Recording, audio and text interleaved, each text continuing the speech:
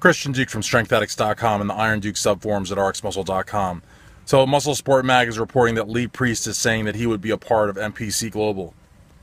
What else has he got going on for him? The guy's making videos out of a gym supply shop with a guy named Sam that follows him around wherever he goes.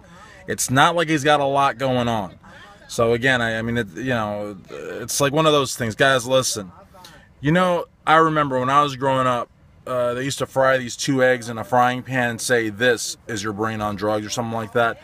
Guys, if you leave the NPC and the IFBB and you go to NPC Global, you too will probably have a future of making videos in a gym supply shop with a guy named Sam following you around.